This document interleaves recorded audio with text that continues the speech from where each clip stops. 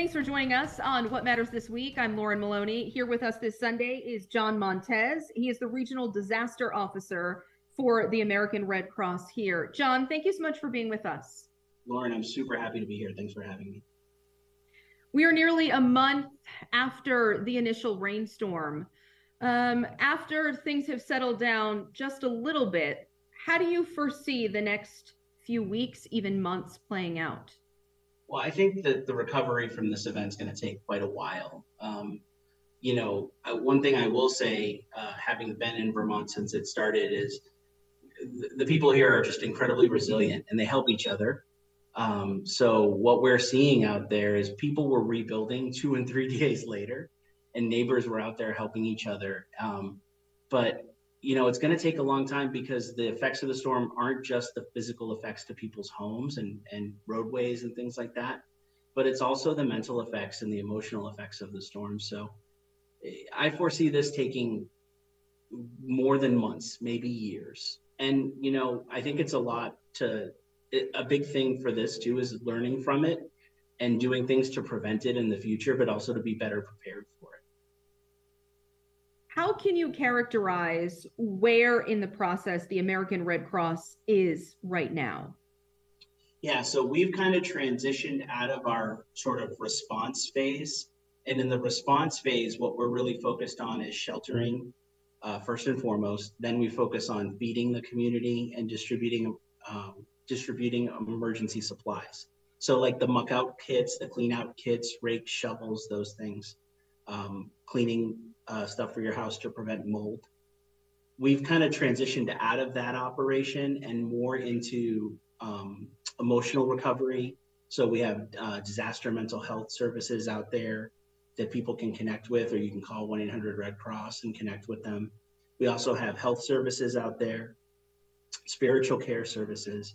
Then a big thing that we're doing right now is trying to locate anybody that has major damage or destroyed homes, so we can provide them with some initial financial assistance. It's not to the level that perhaps FEMA gives if you are eligible for it, but it is some, money to cover the cost of maybe your deductible and your insurance, or to kind of just get things started.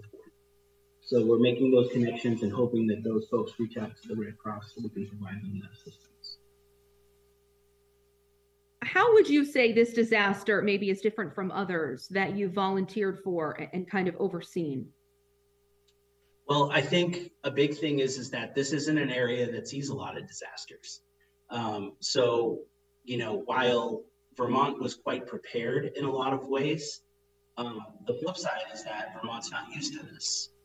This isn't, the Florida Panhandle that has hurricanes all the time, or California, where they have wildfires and mudslides and things.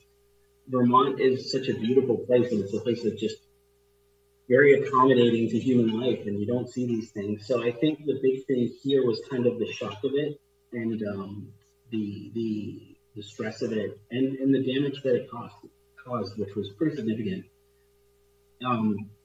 The other thing that was very different about this than I've seen in other places, and maybe it's a Vermont thing, maybe it's a New England thing, but the concept of neighbors helping neighbors really shined bright on this response. I mean, on the 11th, so the storm was the 10th, on the 11th, I was driving to Killington, to our headquarters, and I was driving through neighborhoods along Route 4 and just watching people clean things. A guy came and moved rocks out of the way so I could drive my sedan by on Route 4. So it was pretty awesome to see how Vermonters came out to help each other.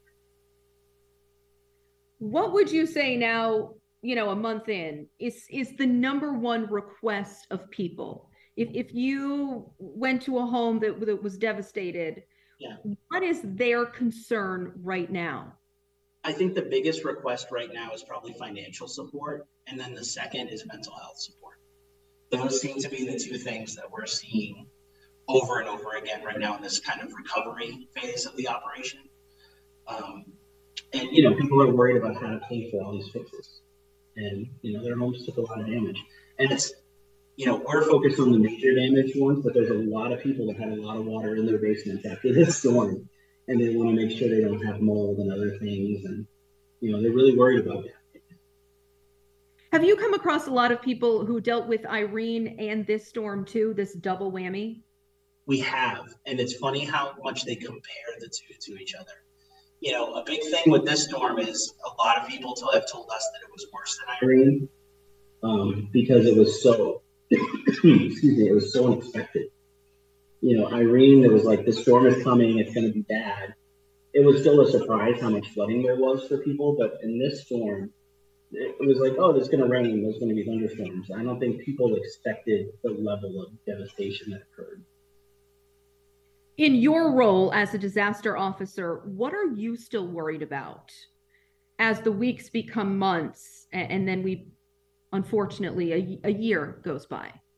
So, when I think about the future and what my role is, I think a big thing for me is making sure that I can partner with communities and the state so that we're really prepared to shelter people if this happens again. I think we've been really lucky that we have such a great relationship with the state emergency management and the agency of health.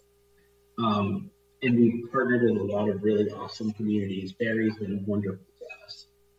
White River Junction, Rutland, where we ran Red Cross shelters, amazing. Williston, that was housing our staff at their central school, just amazing people. But I think there's a lot of communities that want to work with us moving forward. And that's going to be a big lift, for our volunteers and our staff here in Vermont. So, that's a big worry for me is everyone's going to want to meet with us in a few weeks, and we don't have that kind of bandwidth right now. We're really focused on this recovery, but we will get there. John Montes, I really appreciate your help, and I know the people of Vermont do as well. Thank you so much for talking with us. Absolutely, anytime. And we will hear from that mental health disaster coordinator in just a few minutes as well.